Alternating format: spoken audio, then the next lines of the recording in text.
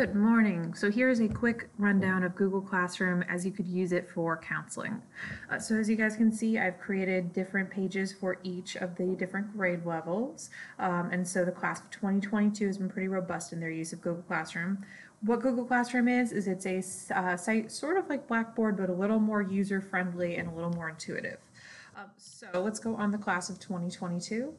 So in each Google Classroom, the way you would join a Google Classroom is you go into classroom.google.com, as indicated up here. You click the plus button, and then you click Join Class. And you'll have a different class code. So each class code is located within the class. So let's look at class of 2022 again. Here's the class code. And in each class, you've got a few different things. You've got stream, and this is where pretty much everything goes.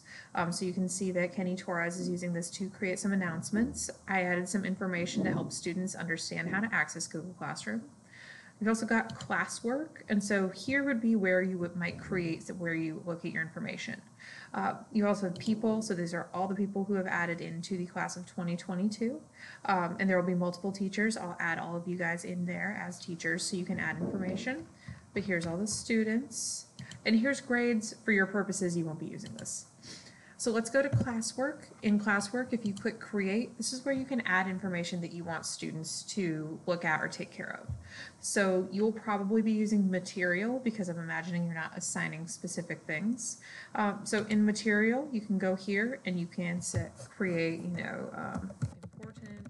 dates. And if you wanted to add a Word document, you click on the little paper clip and it'll direct you how to attach that. If you wanted to add something that you create in Google, you can add it there. YouTube video here, and then lastly you can just add a link from somewhere else.